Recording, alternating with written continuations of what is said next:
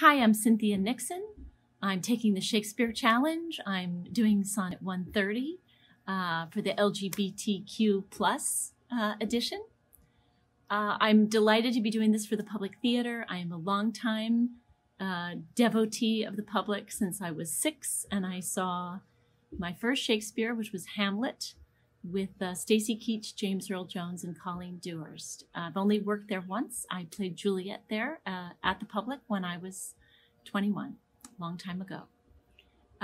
So I'm going to recite this poem, and I encourage you to take the challenge, recite it in your own way, make up a dance that is inspired by it, do a painting, do a macrame, do a collage, you name it, and post it so we can see it.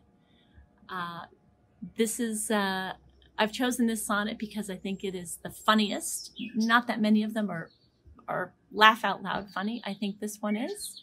And I think it's great because in addition to just being silly and making fun of romantic similes and the poet speaking about his beloved in the most ridiculous and elevated terms, it also slyly questions really what these standards of beauty and femininity are that we adhere to.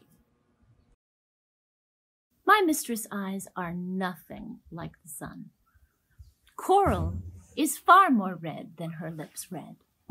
If snow be white, why then her breasts are dun. If hairs be wires, black wires grow on her head. I have seen roses damasked red and white, but no such roses see I in her cheeks. And in some perfume is there more delight than in the breath that from my mistress reeks.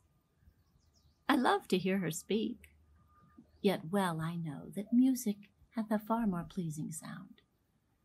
I grant I never saw a goddess go.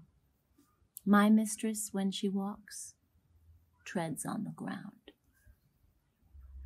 And yet, by heaven, I think my love as rare as any she, belied with false compare.